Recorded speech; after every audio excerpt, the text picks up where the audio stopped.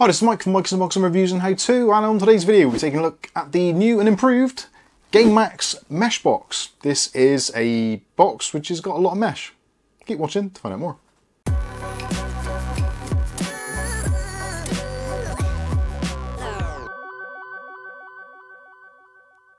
So first of all, before we get into this, a big shout out to Dave Aitken. Thank you very much for letting me borrow this, do a quick unboxing on. Now for those of you that are not sure what this case is all about, if you like this case or the kind of dimensions, etc., there is actually another version of this, which is the Gamemax Spark, which is essentially the same chassis, but rather than having mesh sides, it's got glass panels on either side. So potentially you might prefer that, or you may prefer this slightly more subdued look. So this has, as you can see, a mesh panel all the way across here for ventilation, and it's got pretty much mesh outlets all around. So the two panels are basically identical, and also you've got a mesh top as well. So this is what they call like a chimney effect. So what they're expecting you to do is to have fans mounted in the top for exhaust, and then either using negative pressure pulling in from the sides through the ventilation, or potentially putting fans on the very bottom to obviously force air in and straight through, so in a vertical orientation, which generally works well. Convection, the way heat works, it rises, so cold air in, hot air out. At least that is the theory. So anyway, with that brief introduction out of the way, let's get on and take this thing apart, see what it's all about, and I'll give you some hints and tips and some things to look out for if you're potentially planning to do a build on this. I should say first of all as well, this price at the moment here in the UK at the end of July 2023, looking around about £65, which is kind of, I think personally, a little bit on the upper side of things. I'd love to see this come down to like $49.99. I think that is the perfect price for this type of case. But having said that, it's very strong, it's very well constructed, solid, dependable, lots of room, and will fit an ATX motherboard in a relatively compact form factor. And talking of the form factor, let's show you on the box some of the specifications. So I'll quickly go through those, done some close-ups a little bit earlier so you can see the specs, but don't worry, we'll go through most of it in a bit more detail as we go through the teardown. So let's start off with the front panel. So as you can see, this is a completely solid front panel in metal. It is an absolute fingerprint magnet. Let's see if we can demonstrate that to some effect. I've just washed my hands, so they're not that greasy, but they are still leaving marks. So it is going to be a little bit of a fingerprint magnet. Now this does actually come in two flavors. So there is this one, which is like the satin matte black. There is also a white version as well. So if you want the glossy white version, obviously that is an option. And effectively the prices are pretty much the same. So solid front panel, metal, nice and solid, we like that. You've got a power button, which also has an LED built into it, so you know if the PC is on. You've also got a combo headset mic jack there. Underneath that, USB Type-C, which isn't quite USB Type-C. Now it is in all intents and purposes, you can plug a USB Type-C connection into there, but it actually converts on the inside of the case to a standard USB 3.0, the 30-pin header, but you'll see that a little bit later. And underneath that, we've got our Type A 3.0 port as well. So effectively, both of those are connected to the same port on your motherboard, so don't worry, if you haven't got a motherboard with a USB Type-C front panel connector, isn't a problem. So in some ways, it's actually a better thing, but in some respects, it's obviously going to be limiting the throughput on that port because you're going to be limited to what was available on the Type A ports. Moving around to the side, as we said, so we've got a full mesh all the way across here, which is going to be great. So if you don't like looking inside your PC, because maybe you're not the best at cable management, but you still want to see the soft glow of your beautiful RGB lighting, then it will give a very nice diffused effect without being clearly visible. I kind of like it, I've got to be honest with you. Given the choice of this or the Spark with the glass panel, I actually prefer this, especially because we have that kind of closed off channel here, because the power supply is mounted in this section, and I find that a little bit weird having a metal panel there and then having glass across it all. I'd have rather have seen just a smaller glass panel, but this basically combats that very nicely, and I think it does a very good job. And of course, a mesh panel is going to breathe significantly better than a sheet of glass. Moving around to the back, so this is where things get a little bit different. Because obviously the power supply is mounted towards the front of the chassis, you have to have some means of passing the power through to the power supply. So there is a power supply connection here in the top. You've got two thumb screws there to remove the top section. You've got space here for a 120mm fan. Nice hexagonal type mesh there, or it is actually square, but the effect is very similar. And also you've got fully removable and replaceable PCI Express blanking plates. No thumb screws on those, just regular screws, and also there is a kind of cover on the side as well, which is also on a regular screw. Moving around to the back side is the same as the front side, or the viewing side, so this is going to be actually quite beneficial if you've got a motherboard and processor which is generating quite a lot of heat around the VRM area and you want to get a little more ventilation in. The back there is essentially open, so you can gain access to the back of your CPU, and because you've got mesh there, it's going to allow some of that heat to naturally dissipate. Or potentially if you're in a negative airflow situation with air being pumped out the top, then it's going to be pulling in cooler air from the sides and keeping the back side of the motherboard and the VRMs cool. So looking at the bottom of the case, this is an area I feel they could have done slightly better, but it still works and it's absolutely fine. So you've got this full length dust filter, which is one of those flexible, removable jobs. I'm not a big fan of these. I would have loved to have seen one of those slide out, more nylon mesh type ones, but does the job okay. There's little magnets on there to keep it all nice and in place. And you can see here we've got ventilation. So in the bottom, they're suggesting from the owner's manual and from my experience with it previously, 3 120mm fans or 2 140mm fans being the maximum. Obviously, if you want to, you don't have to put any fans in here at all, or you can just put a single 120. The choice is yours, but the most you can put in here is 3 120s or 2 140s. You're probably seeing some B-roll of me trying the 140s in there a little bit earlier on today, and yep, they don't appear to have any issues whatsoever. The only thing you will find if you're mounting a 120 towards this front section, where there is an optional area to mount a hard drive or SSD, because you've got the additional metal there, you are going to be reducing the airflow to this front fan quite significantly. And next we can take a look at the top. So the top is actually pretty cool. I like this. It's plastic top with a nylon mesh underneath. 2 thumb screws on the back, so you can just take those out. They're not captive, so do be careful in case you drop them on the floor and lose them like I did a little bit earlier. This just pulls backwards. Not the easiest of things to do whilst you're actually trying to hold it. So there you can see there is the plastic panel and the nylon mesh. Works very well. Again, I've done a build in this previously with the Spark, and the airflow actually on this is really good. Surprisingly, you wouldn't think it would be in this kind of configuration, but the chimney effect does work actually particularly well. And with that out of the way, you can see the access points. So in the top here, again, you've got options for either 2 120mm fans, or you can put in 2 140s. When it comes to radiators, 240 is the most you can put in here, either top or bottom.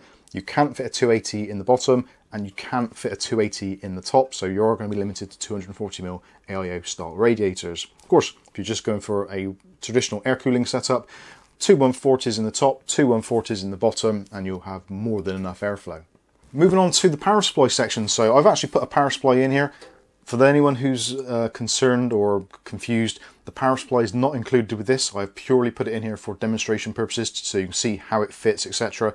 And to give you an idea when we open it up inside to see the clearance for graphics cards, etc. So the power supply is not included, although if you do want a power supply, this one is the Gamemax 550 watt gold rated RGB one. If you want to pick one of those up, I will put links in the video description along with links for the case itself. So if you want to replicate what we've got here, you certainly can do.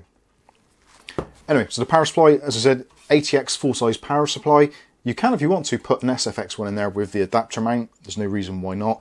Power supplies fit in either way, so if you've got your power connection around the other way, so this at the moment is with the fan actually facing towards the inside. If you want to, you can mount it the other way with the fan facing towards the front panel, although you are going to be restricting the air coming into your power supply a little bit there, so potentially not the best of ideas, but either way works absolutely fine. Something to be also a little bit mindful of is your power supply. So depending how your connection is on the power supply here, obviously if that is facing the opposite way round, then yeah, you may struggle to actually physically get it to fit. It is possible, but it does require a little bit more dexterity. So yeah, do bear that in mind when buying a power supply for this particular chassis. But once it's all in there, pretty easy to do. The wire is all going through the top there. So yeah, no problems at all. So removing the side panels is not as easy as it could be. I would have liked to have seen them just on the latch so you can just pull them up, but there is actually 2 screws which I've already removed, so one on each side, and then you just pull the actual panel upward, and it is on a kind of slot rack, and as you can see there, it's actually quite nice, the mesh as well, and it's actually been made pretty well. It's actually quite solid. They've used pretty decent gauge steel, I'm guessing, on here. I don't think it's aluminium, it does appear to be steel, but yeah, done nicely. And actually I must say the paint job as well they've done on both sides is, I would argue, perfect. Although not the perfect colour for me. I would have preferred this to have been gloss black or a slightly more matte finish to hide up some of those fingerprints, which no doubt you can possibly already see a little bit. So yeah, like I said, this is going to be a fingerprint magnet. So looking inside, as you can see, plenty of room in there. Even with this protective section on here, this section actually covers a few bases. So you can use it for various things. One, if you've got a particularly ugly power supply, you don't want to see it, obviously you can leave that there. You can actually mount SSDs to this as well. So SSDs or 2.5-inch drives, hard drives, will fit on there. So you can put one there, one there. You have got these cable management sections, although depending on your power supply at the top, if you've got an SFX power supply, you will be able to still put cables through there. In this situation with the ATX one, basically it's impossible, but you can still kind of run cables up the side or somehow however you want to. But yeah, the bottom one would be absolutely no problems at all. To remove this section, 3 screws, so I'll quickly go ahead and do that now. So there we have it. There is the open chassis. Again, power supply is not included. I cannot stress that enough. You aren't going to get a gold rated PSU with a case for £65. It's just not going to happen. I just wanted to put it in there because this actually, because this power supply has a 140mm fan in here for cooling, it has got a little bit more depth than some others on the market. And actually, if we take a measurement of that, it is about 170mm. So most power supplies are about 150, 160. Some of the more compact ones can be 140, but this is quite a large one, so I wanted to put this in here to give you an idea of scale. So I'm not sure if I said already, this supports ATX, micro ATX and ITX motherboards. And obviously, again, because you don't have a glass panel on there, so it's all completely visible, you can put whatever you want in here. It's actually a good idea because it's kind of micro ATX form factor, but takes ATX boards. So if you do want to pay the extra for an ATX board to give you the extra features, your M.2s, your extra PCI Expresses, etc., you can do. Or if you want to save a little bit of money on your motherboard and go for a micro ATX one, you can obviously put it in there and kind of no one's really going to know about it because it's going to be obscured by that mesh side panel. When it comes to cable management, it's not going to be as easy as it would be with a traditional kind of dual-sided case. It is actually quite congested in the back there, especially around the CPU area. You can get some wires down through there, but it's not particularly deep in that section. We'll see that shortly. When it comes to the actual front panel I/O, again, like I said, you've got that single USB 3.0 connection with 2 cables on. So one is for the Type A, one is for the Type C. So you are going to be limited to, I think it's 5 gigabit per second maximum on that connection. And you've got your HD audio connection. And for the front I/O, you've got your power switch, power LED, and also your hard drive LED as well. Also, so moving that out of the way, you can see a little bit better in there. Plenty of room in there to work with, especially again, because you don't have to be too pedantic about your cable management because a lot of it is going to be obscured anyway. Power supply wise, like I said, it comes down quite low. Even if you've got a graphics card in here, which is quite long. We've tried this actually on our live stream we did last Saturday, but probably a lot longer depending when this video is released. Tried some various configurations in here. If you're going with a dual fan card, most dual fan cards, it's going to come up to kind of like here maybe, so about 270mm. They do say on the website up to 370mm is the maximum GPU length.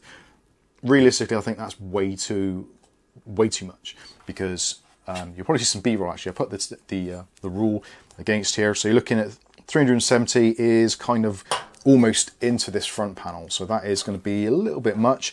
Although potentially you can do it even with this larger power supply, depending on your wiring, etc. This is modular, so I've taken the wires out.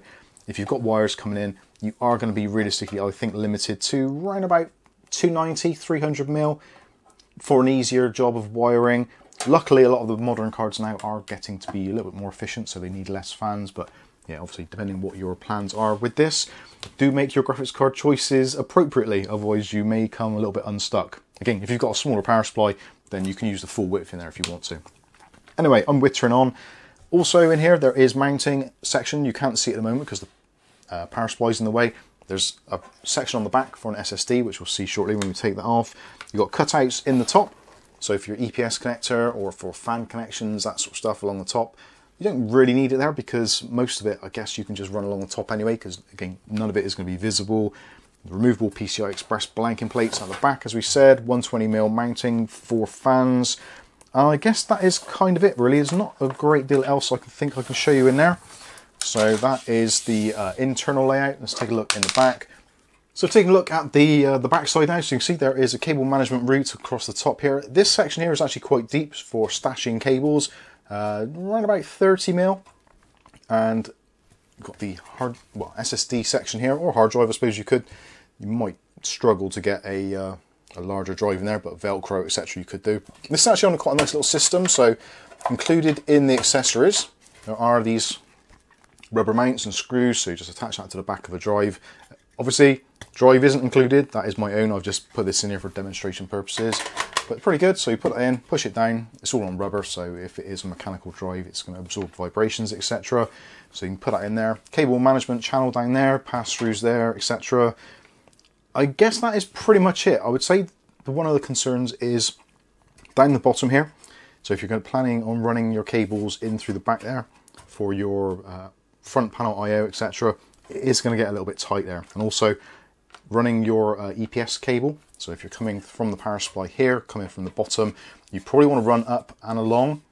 So make sure that your power supply has a quite a long EPS connection to get to your motherboard, or potentially you might want to look at an extension for that potentially. So yeah, I think that is pretty much it for the back. It's not really a great deal to talk about there. In terms of CPU height clearance, so they're saying up to 168 millimeters, which is going to be pretty much fine. That incorporates kind of most coolers up to, I would say you would struggle with a Noctua D15. That comes in at about 168, 169. So yeah, you might find it touching the end, and especially if you have to mount the fans out a little bit for RAM clearance, etc. Realistically, any of the 120mm or even 140mm tower coolers on the market going to be absolutely fine in there. And of course, if you're going for water cooling, then it isn't going to be a concern anyway. Last of all, I think we'll talk about the accessories bag, and actually it's quite nice actually, because you've got some Velcro in there. So for cable management, there's some cable ties as well. You've also got a whole bunch of screws and fixtures, and if you lose any of the rubbers for mounting the hard drive, which we showed you in there, there's spares for that as well. There's also a little bit that goes on your screwdriver for doing the motherboard mounting pillars. The motherboard mounting pillars is something I would pay close attention to, because when I first opened this, it was in a kind of hybrid mode. So it was kind of almost ATX, but almost micro ATX. And there's a few of the standoffs which are potentially in the wrong place. So yeah, do make sure you check those before you do your final mounting, depending on what setup you're doing. It's clearly laid out, and there is a manual in there as well that will tell you exactly how to do it. So yeah, all good. So I think that is going to be pretty much it. I actually really like this case. It does have a few challenges which do make you consider your build a little bit more. Like I said, some of the cable management stuff. If you are very kind of finicky or pedantic about your cable management, it has to be absolutely perfect. It will throw up a few challenges on the back because of the actual depth. There isn't a lot of depth to work with there, unfortunately. Of course, the power supply, potentially making sure that the power plug goes in the right way round. Otherwise, it's going to make it a little bit fiddly. Like I said, power supply wise, you can mount it with the fan here. So this is going to be pulling air out of the system and out through the top, exhausting with the rest. So if you've got the updraft, it's going to take in cooler air from the bottom, which also could be warmed up by your GPU. So there's other things to concern there. You can turn it around the other way if you want to. There is a little bit of a channel behind there, so it will get some airflow in there, just not as much as it would do there. And some of you are probably going to be asking, this front section, does it come off for maintenance purposes or anything? Sadly, it doesn't appear so. It looks like it's actually riveted in. So yeah, getting behind there is going to be a matter of removing the power supply, etc. If you want to put anything in there, like maybe Velcro or kind of sticks and drives in there if you need more drive storage. Although, to be honest with you, I think it does pretty well in terms of drive storage. So you can put one SSD on the back here. You can put the two on the panel, which I've already removed, which yeah, conveniently. And also you can mount a drive down the bottom here on these rubber mountings. So up to 4 drives in there. These days, I think a lot of us tend to be heading more towards the M.2 or NVMe storage, so maybe not so much of a concern as it would have been.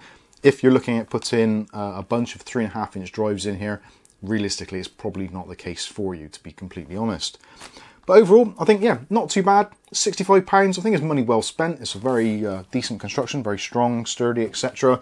And if it fits in with what you want to do, nice, clean design ethic, and relatively compact for an ATX, I think it's a pretty good shout. I would personally like to see it come down to about £50, due to the fact that it just hasn't got the tempered glass. I think glass always does add a little bit of a premium to case prices.